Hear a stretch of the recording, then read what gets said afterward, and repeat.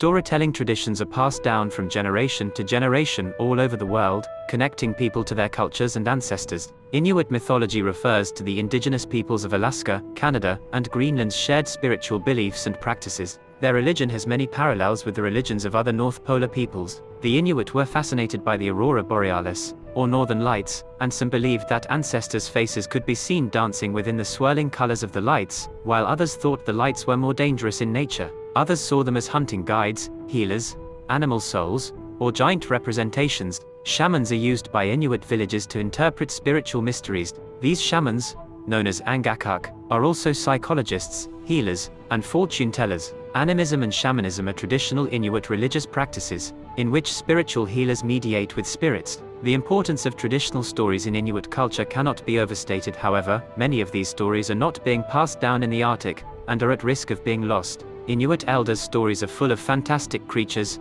spirits, and strange beings. The Inuit believe that all living things possessed powerful spirits, and that the spirits of animals were equal to those of humans. As a result, the Inuit believe that if the spirit of an animal killed in the hunt was not properly respected, its spirit would be able to avenge its death. In this section, we'll look at a few characters from their rich northern culture, on this chapter called Inuit Mythology. The Kallapaluk is an Inuit folkloric mythical creature known as the Child Snatcher. The Kallapaluk, like the boogeyman, is said to kidnap misbehaving children. Nobody knows why these creatures are so fond of kidnapping. Perhaps they take children because they're lonely, and enjoy the company, or perhaps they enjoy the taste of children. These are Arctic marine creatures which are frequently described as having elongated fingernails and green scaly and bumpy skin, similar to that of a scalpin. These repulsive creatures are said to reek of sulfur. Many stories about the Kallapaluk depict them wearing eider duck clothing, and carrying large pouches on their backs to transport children. The Kallapaluk lurks in the sea, waiting for children to play alone on the beach or near the icebergs. Typically, Kallapaluk leap out of the water and grab children without warning. However, you can sometimes hear them knocking on the ice. Some elders believe that if the ocean becomes wavy in a particular area, or if steam begins to rise from the sea, a Kallapaluk may be hiding beneath the surface. One thing is certain: whether there is a Kallapaluk in the water or not, it is never safe to play alone on the beach or near the broken pans of sea ice. The legend also serves a practical purpose in keeping children away from thin ice or bodies of water, which are said to be where the creatures live. In Inuit folklore, the Ajirak are shape-shifting creatures, who kidnap travelers and children and abandon them in remote and difficult-to-find locations. They are said to take on many animal forms, including wolves, bears, reindeer, ravens, and even humans. The only part of the Ajirak that cannot be concealed are their piercing glowing red eyes, which are red in all of its forms, human and animal alike. They are a terrifying creature with a distinct human appearance. In their human form, they have sideways eyes and lips, which means they blink and close their mouth vertically rather than horizontally. Many stories portray these hidden creatures as evil and malicious. According to these stories, the Ajirak wait for lone travelers, changing shape to deceive and approach them. It can sometimes be helpful, or at other times fatally deceptive. Some elders argue that these land spirits are misunderstood rather than evil, and believe that they frequently appear to bring messages to travelers. Although there are numerous interpretations of the Ajirak, one thing appears to be certain. Following an encounter with the Ajirak, people tend to experience memory loss and quickly forget the details of what occurred. The Ajirak are believed to hunt throughout the Arctic region. However, Freeman's Cove is particularly notable as a location where many sightings have taken place.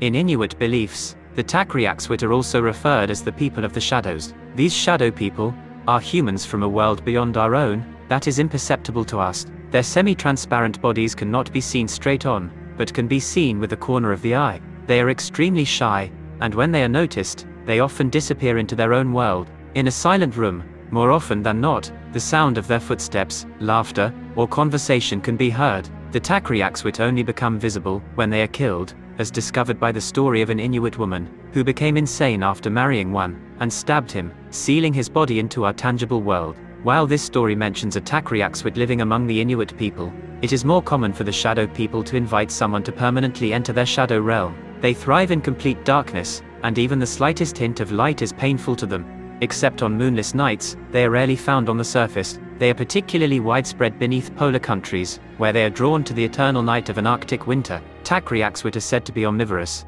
eating the same foods as humans do, though their diet is heavier on fungus and vermin that thrive underground. These creatures are completely black, and featureless, except for their white staring eyes, and a thin slit of a mouth. The story of Sedna's transformation into a sea spirit is told throughout the Arctic in various ways. However, in all versions, a young woman is transformed into the mother of all sea creatures. This is one of her many stories. A young woman named Sedna lived and was raised in the Arctic by her mother and father. Many Inuit men wanted Sedna as a wife, and asked her parents for permission to marry her, but Sedna turned them all down, until an Inuit came to see Sedna and she accepted his marriage proposal. When they were alone on the island where they lived, this man revealed to her that he was not a man at all, but a bird disguised as a man. Sedna was furious, but she was trapped, and had no choice but to make the best of her situation. They shared a home on the island for a while, until Sedna's father decided to pay them a visit.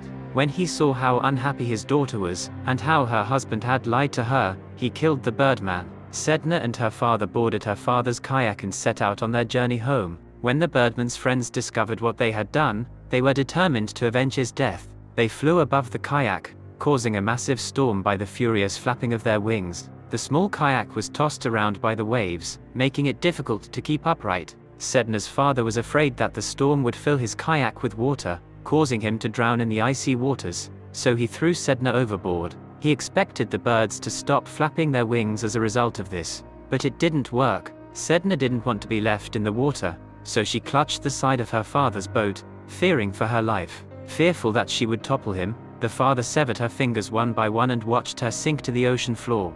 Various sea creatures emerged from each of her finger joints, transforming them into fish, seals, walruses, and whales. After sinking to the ocean's depths, Sedna became a powerful spirit and the ruler of all sea creatures. Because Sedna has complete control over all of the animals in the Arctic Sea, the Inuit who rely on these animals for survival want to maintain a good relationship with Sedna, so that she can continue allowing her animals to be hunted. Certain taboos must be followed by Inuit, in order to keep Sedna happy. One of these states, that after a seal is killed, it should be given a drink of fresh water rather than salt water. If the hunters don't catch anything for a long time, the shaman will transform into a fish.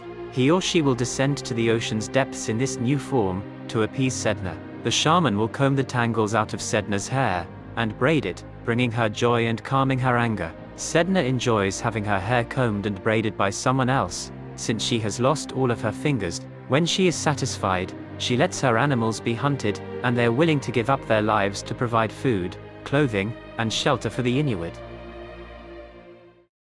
The Amarok wolf is a mythical creature that hunts alone rather than in a pack, unlike other wolves. Many Inuit legends portray it to be a positive and negative omnipotent presence. The Amarok wolf's abilities are said to be proportional to its size, and has incredible strength and is a fearsome foe, due to its massive form. It is also a skilled hunter, with extremely acute senses, that allow it to stalk unsuspecting humans at night.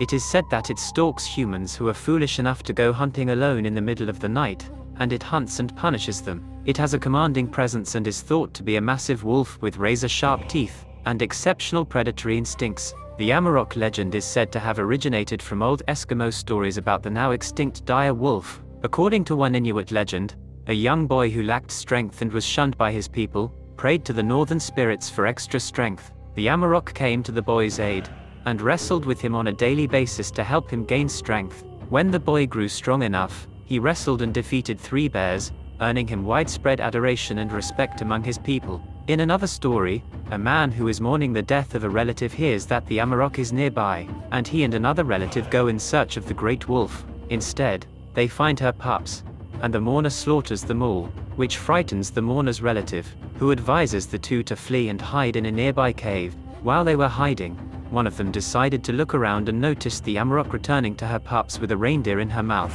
When the Amarok is unable to locate her offspring, she rushes to a nearby lake and drags a humanoid form into the water, at which point, the mourner collapses. The mourner's soul was taken from his body by the Amarok, from which nothing remains concealed.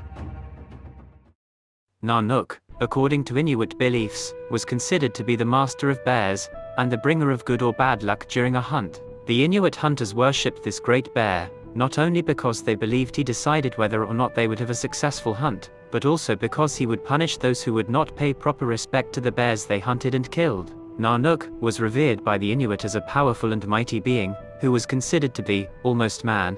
Nanook was honored by the hunter by hanging a bear's hide in a special section of his igloo, for several days. They would also offer the bear's spirit weapons, and other hunting tools if it was a male, and needle cases, scrapers, and knives if it was a female. Native people believed that polar bears allowed themselves to be slaughtered in order for their souls to obtain such tools, known as tatkoit, which they would carry with them into the afterlife. According to legend, if a polar bear is properly treated by the hunter after its death, its spirit will spread the good news to other bears, making them eager to be killed by the same hunter. On the other hand, bears would avoid hunters who did not pay respects to the bears which they hunted and killed. In the past, and perhaps still to this day, the Inuit ate polar bear meat, and used the fur to make warm trousers and kamiks, which are soft boots, for the men, women and children of their tribe.